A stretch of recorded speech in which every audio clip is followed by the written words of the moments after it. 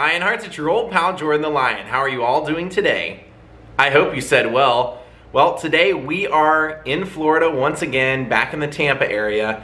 And if you remember the very beginning of this trip, we went out to Michael Braun's house, who made all of the Macho Man Randy Savage clothes and designed them. Well, he got his start with rock and rollers before that, and today he's invited us back over to tell us those stories. So Daze with Jordan the Lion and Michael Braun begins now. So today we'll talk about these beautiful clothes. And look at those sleeves.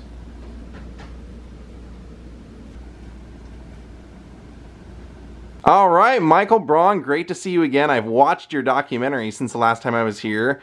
What a great documentary. It's on Amazon. It's called Made as Art, Michael Braun. And today you're going to show us some of the things that we lightly touched on last time. Now, we know that you started all this with a stolen sewing machine and you sewed up some clothes, amazingly sold them.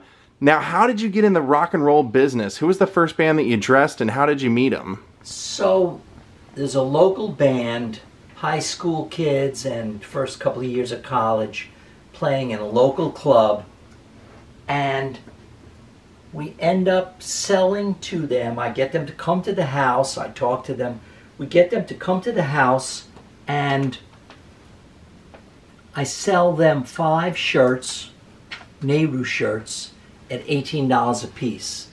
I then hold the cash, almost $90, in my hands. I show it to Tony. I say, look, we're rich. And Tony was your business partner to let people know. Tony Ackerman, exactly. And the brains of the business part of it, for sure. And shy. She could sell clothes, she can deal with anybody, but if you give her a choice, she's not doing that. She's doing what she does, of running the thing. So I tell her one day that the Vanilla Fudge are coming to play at the Armory, which is, whatever, a mile and a half away from where we were in South St. Pete. I go there. I follow the drummer, Carmine Appice, into the bathroom. Yeah, Carmine's awesome.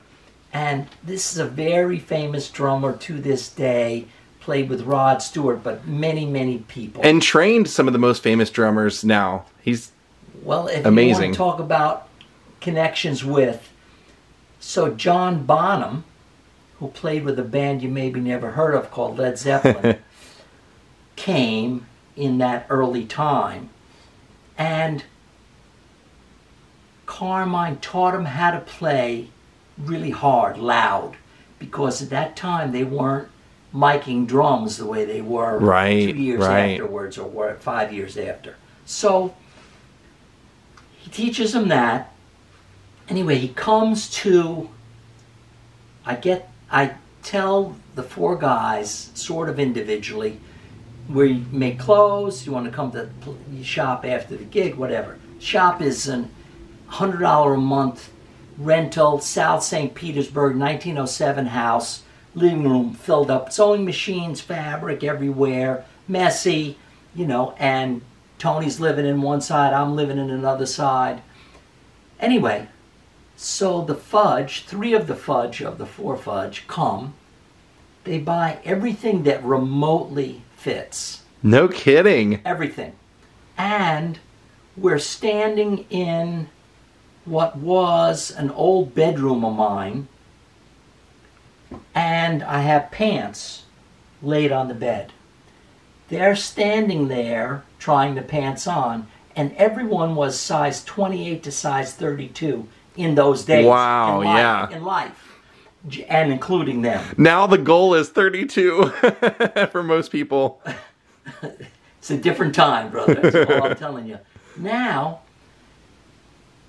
I'm handing them the pants. One of them would try it on, then the next one would try it on. Whatever it would fit, that's who was buying it. Yeah. They would keep it.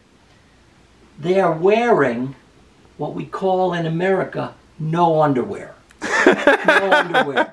Okay? And this is the time, this is what's free ball. going on. Huh? They call it free ball. Free ball. Okay. So it became fudge underwear, was what we called it after that. Anyway, so they bought everything that remotely could fit, and again on the tops, shirts, and they ordered clothes. Now, unbeknownst to me, they're on the road, and some guy, some guitar player is playing with them on the gig. His name is JIMI HENDRIX. He says to Carmine, and it's in the documentary, "Where'd you get the clothes?" Yeah. Carmine says, "Our friends in Florida." If you said to me, "I'll leave my friends," not to say I don't like them or I do like them, but I never thought of that word. Yeah. You know, our friends in Florida. Which, you know, so now I know that Jimmy's coming to play at what's called Curtis Hickson Hall in Tampa, which is no longer there. But they got a big plaque and stuff that talks about Jimmy playing there. Anyway, I talked to the guy that's to bring Jimmy in.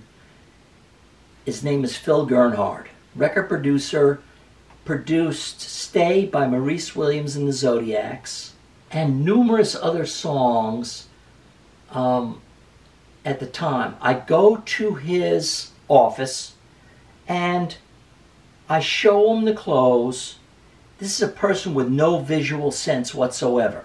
And I'm not saying it as an insult. I'm just saying some people could be lawyers because they know how to argue. You're asking me to be your lawyer? Forget it. You know, you're gonna. Well, some people are jeans and t-shirt. Like I think Carmine says in your documentary, he says now the rock stars dress like roadies, but back then you looked like a rock star when you were on stage. That's exactly right. He's making the point. Exactly right. So we go to see Phil Gernhardt. He says, "Listen, I don't want to, you know, bug Jimmy and stuff. He's an emotional guy. You know, I got a concert here. I don't, you know, I'm not so much concerned about clothes." He says, "But I'll tell him, you'll call me. I'll tell him about you. You call me at 4 o'clock on Sunday." Sunday comes, 4 o'clock. He's playing at Curtis Hickson. I dial the number. He said, "Michael, you're not going to believe this." Jimmy gets off the plane and says, "Where are the clothes people?"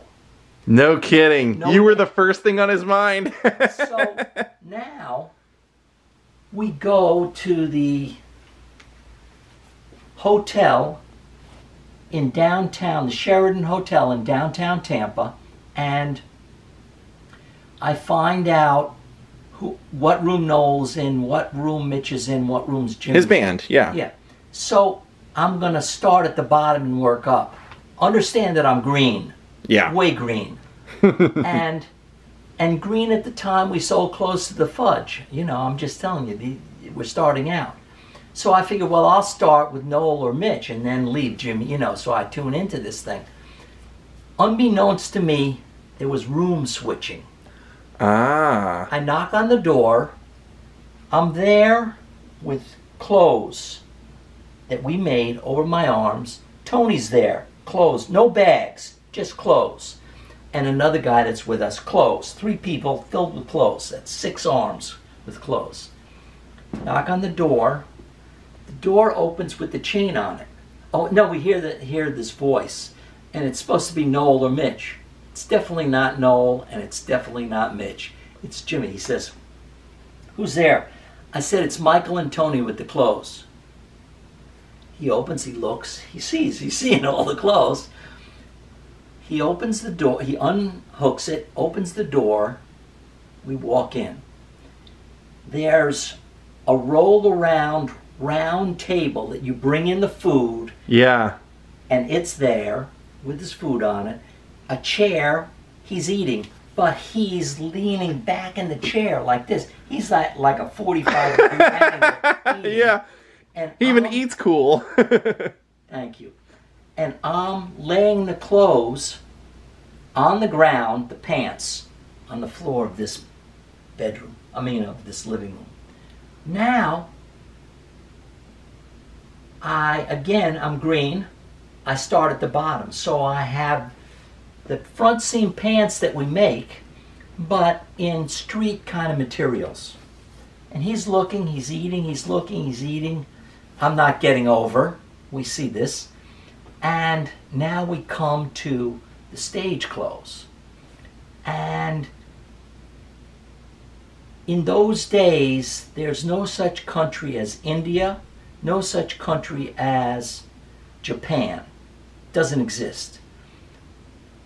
In the mindset of the youth Right. in the United States. So I'm showing them the clothes, and now I have a pair of pants that are seamed down the front and back that have embroidery all the way down. So if this is the side of the pants, it's narrow at the top, it's going like this, all the way down the pants. You want to open that up and grab me a pair of pants, Susan? Where did I get this? I'm going to the very proper ladies' fabric stores in Tampa, St. Petersburg, Clearwater, and in those days, people, ladies, would go to the fabric store, buy fabric, give me button pants, would buy fabric and take it to their seamstress. She'd make clothes for them. Right. Now Michael, with hair out to his shoulders, would walk in and be comfortable in the place to boot, because they got what I need, meaning they got they've got that crazy material. Exactly. Thank you. So, buying these embroidered pieces of fabric, so it's 45-inch wide long fabric. They're going by a meter, which is 39 inches, and they got this triangle, so you're putting it on the front of the lady's dress or the back of her coat or whatever. But you started doing it with jeans. So now I'm making pants. So this is the side of the pants. Wow. The seams are down the front and back, so you see the shape. So they're tight at your knee. And no zipper. And then they go out to your, God forbid, and they go out to the tip of your toe, to your shoes. So they got buttons on the fly, and these are coat buttonholes.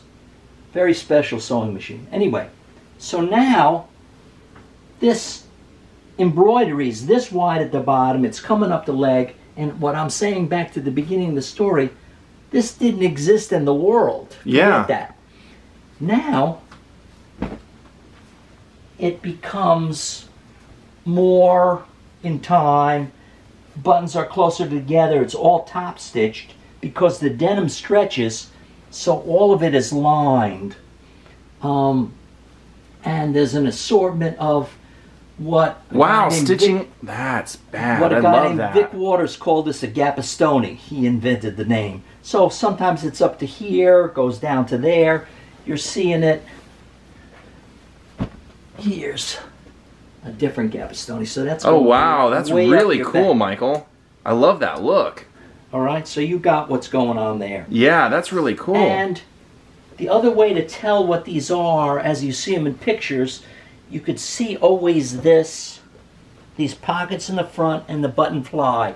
So you could go see pictures of David Ruffin. He's in the pants. But how can you tell? You can tell by the pockets and the buttons. David Ruffin from the Temptations. David Ruffin from the Temptations. There's pictures of Alice Cooper in them. Lots and lots of people. Anyway. Okay, so again, there's no such thing as embroidery. Jimmy picks out some clothes. I need to figure out what size he is. So I give him a pair of pants. I go, Jimmy, go put these on. Let me see, where we are in the sizing. And I can tell by looking at him what size he is, but I'm trying to play the game as best as I can and measure and all that stuff.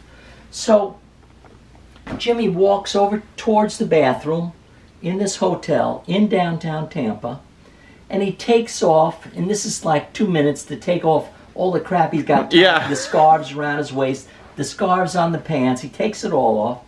Now he takes the pants and the clothes that he's wearing into the bathroom. He's gone, 90 seconds or 2 minutes, I don't know, whatever. He comes back out. He's still in the same pants. He says, make them all like this. He just hands me, he says, make them all like this. He didn't want me to measure him. This is a shy, quiet, introverted, very well-mannered person. You're going, Mike, what are you talking about? I saw all the things, I saw all the whatever. The craziness, lighting guitars on fire. Shy, introverted, well-mannered. What are you talking about? And I'm telling you the truth. Anyway, so we gather up the clothes. Now we walk down the hallway, push the elevator thing. We're standing there waiting for the elevator. Somebody called JIMI Hendrix of the JIMI Hendrix Experience, he's walking down the hallway, and this is the costume. Bare feet. Dark pink pants, jeans. A flowered shirt. And he says what all musicians always say from the beginning of time till today. They ask you this question, are you coming to the gig tonight? I said, what the hell are you talking about? Are we coming to the gig? Of course we're coming to the gig. He actually asked you to make a lot of clothes, like multiple clothes, and I remember you telling me, you said people were just stealing his clothes constantly. We're going to go over the letter, but in the letter, which I'll show to you, in the letter he says, I need clothes espresso. That's one line. Further on he says, send whatever you have immediately. I need clothes by January 18th or whatever, February 18th, whatever the date was. And I'm thinking, dude, I'm sending you whole wardrobes every, whatever, 2 to 3 months. Shirts, pants, jackets, scarves, armbands, piles of clothes. And you're making out like you got no clothes. What are you talking about? How could this be? What's at the back of this? I finally figured out, and again, I'm a little slow, so I put it together, where are the clothes going? The girls are stealing the clothes. They got a piece of Jimi Hendrix. That's A. B, I'm making for him these trousers. From Woodstock. From Woodstock.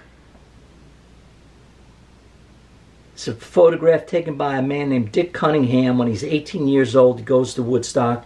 He's a professional photographer to this day, and he's got... See the buttons at the bottom. Cloth-covered buttons. Now, what were those made of? Those were made of this.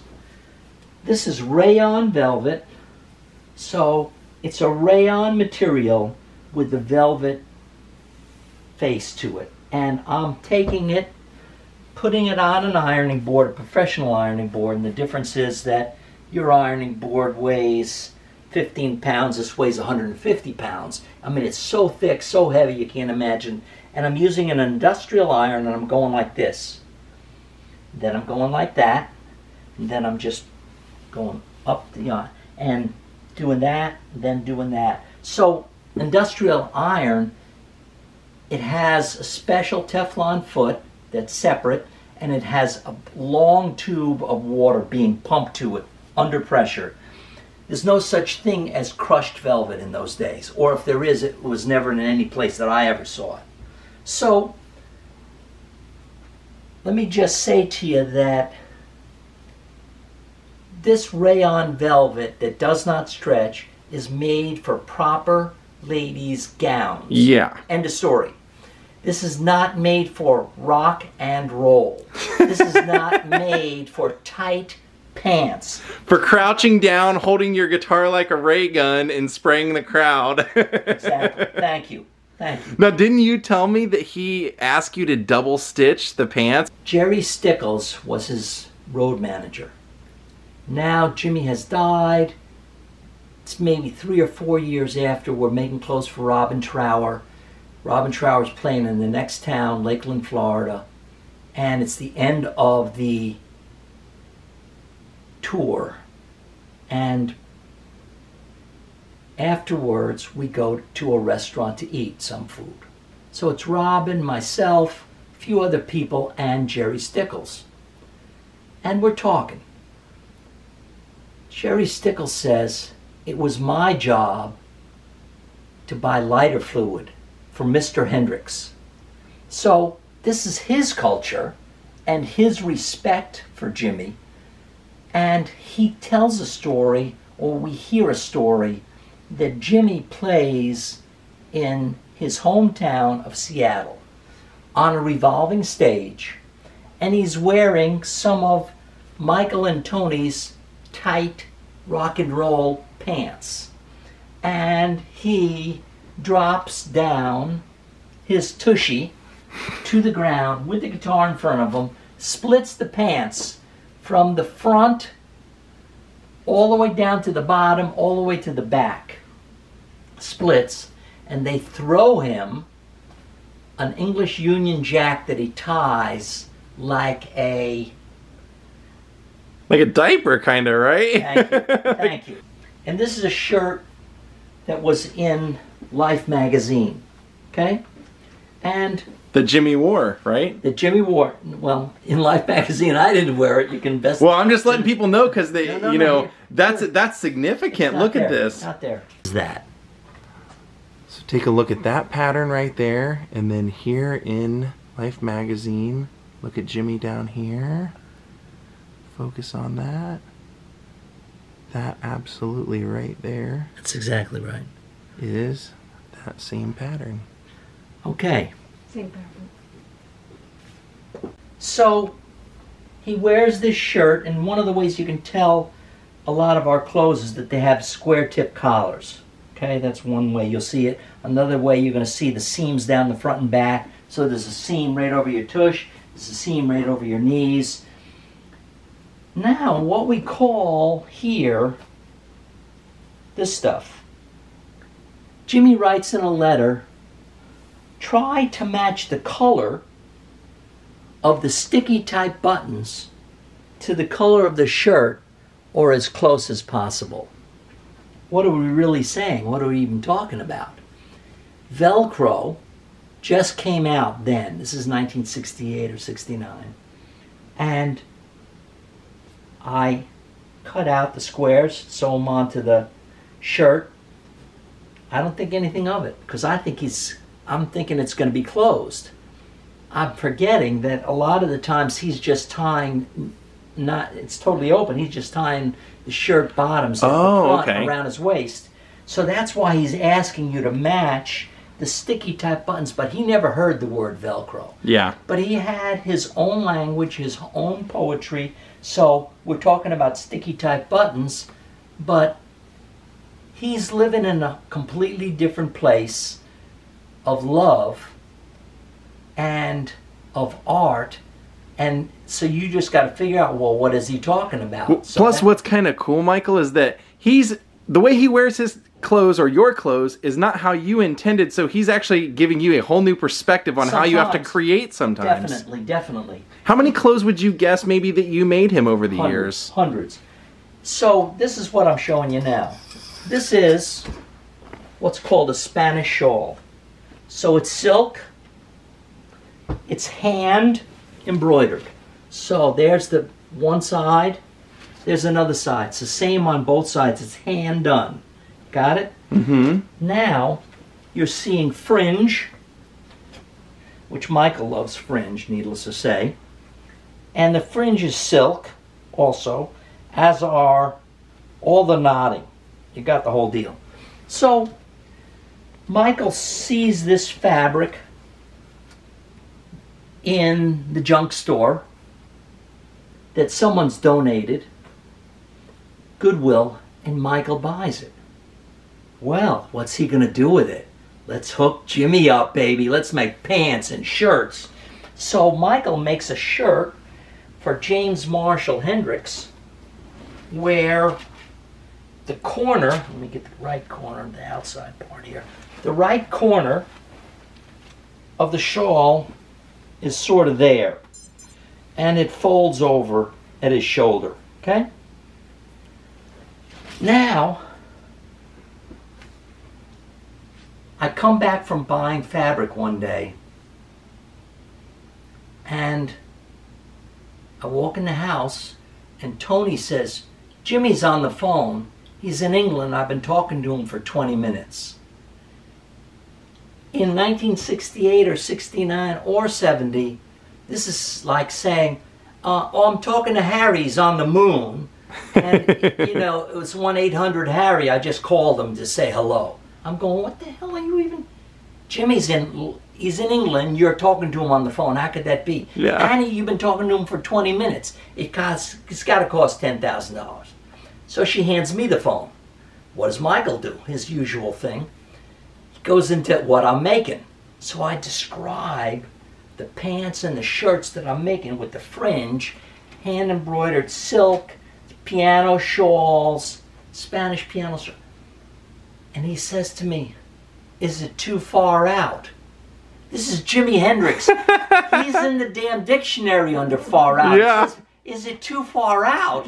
What are you talking about? Is it too far out? What the?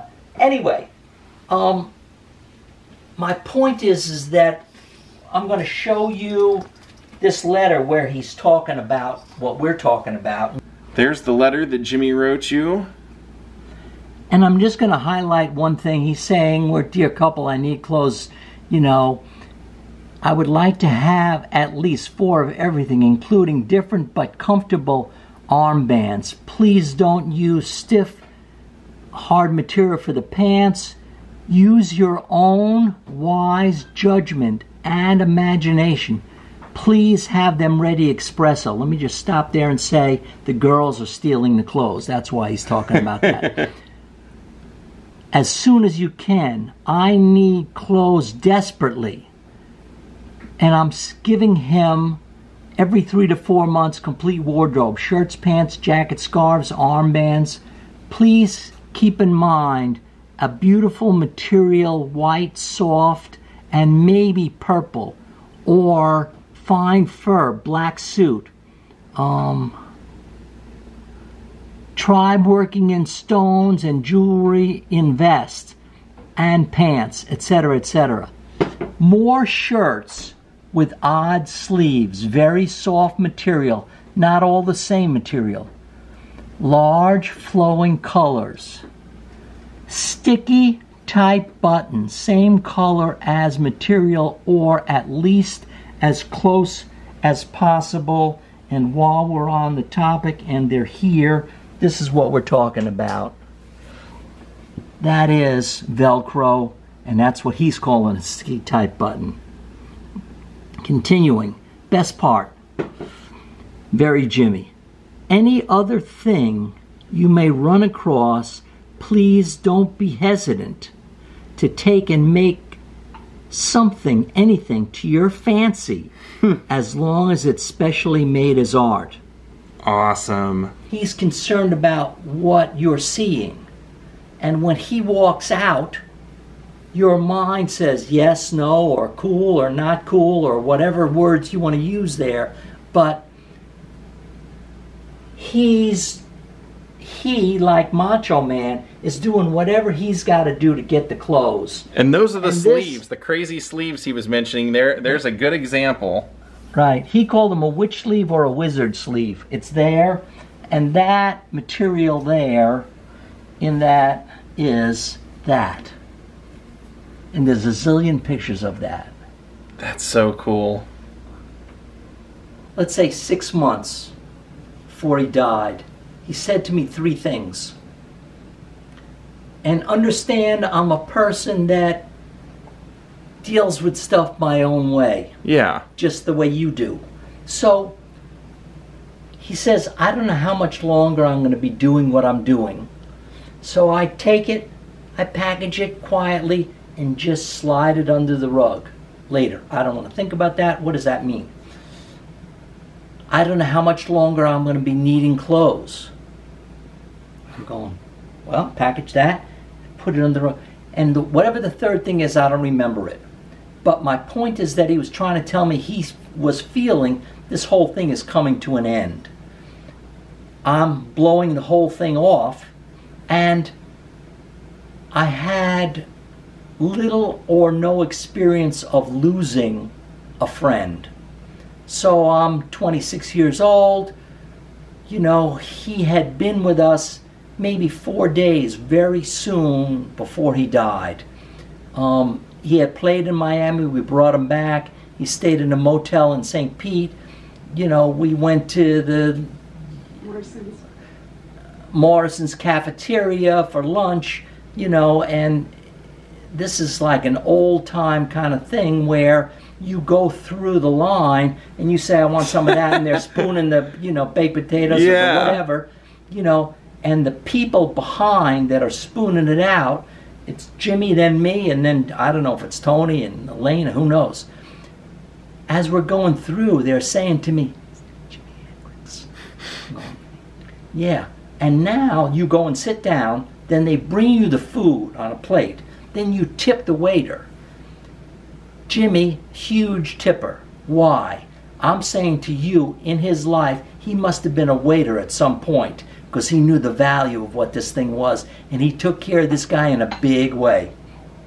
Anyway, I'm trying to say he was very human, and the beauty of this person just came out in the music, in his requests for the clothes, in him wearing the clothes, in him performing, but he internally was shy and quiet and reserved and very well-mannered, very well-mannered. I got well-mannered stories that, you know, whatever. Can I ask you the one odd question I know everybody has to be thinking? Sure.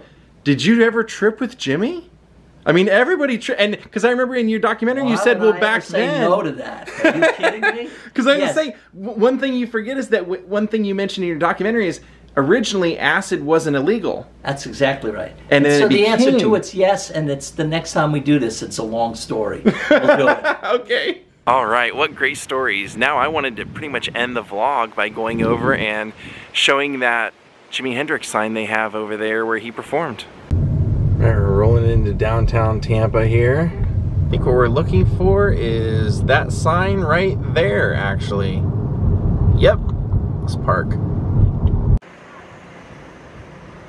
So we've made it over to Curtis Hickson Waterfront Park, and as you saw when we were driving in, they do have a sign. It says, Jimi Hendrix is one of the most influential musicians and guitarist of the 20th century. His legacy, dedication, and passion for music transcends all boundaries and brings people from all walks of life together. He played 2 nights here in Tampa, August 18th and November 23rd, 1968, at what was once Curtis Hickson Hall, which is now the beautiful Curtis Hickson Waterfront Park. It is important to note that out of the 216 concerts Hendrix played from 1967 to 70, with the Jimi Hendrix Experience, 2 of them were in Tampa. The Jimi Hendrix Experience had been on the road touring for at least 2 years by the time they came here to the city for their presentation of Fire.